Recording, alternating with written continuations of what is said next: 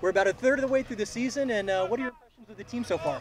Yeah, we've been, I would say, natural start of a year where you're a little inconsistent in some areas, but I see where we're starting to come along and have better consistency in different areas of the game, like our pitching is coming along, our hitting, our base running. There's definitely, as A-ball players, a lot of them first season or second full year, there's a lot to keep learning and grinding it out.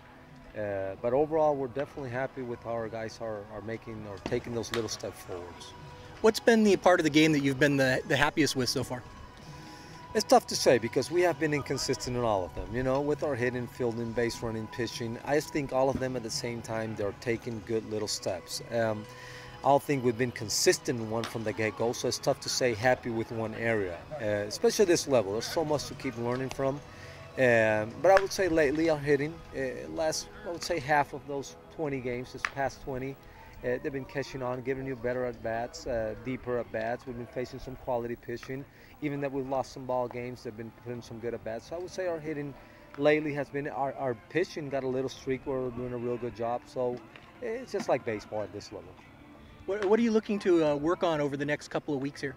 Same. I think it all goes against with the same principle, around the same principles. You know, try and improve, take little steps as an individual, as a unit, team concept, get better, and I think we're heading that way.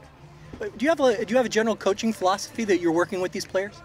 Well, I would say that the physical part and the mental part, they go hand in hand. They got to go hand in hand. I think it's besides what happened on the field, what led to what happened on the field. Was I mentally prepared or not? Did I take an at-bat out there? Have I been struggling defensively and I taking from the get-go of my game?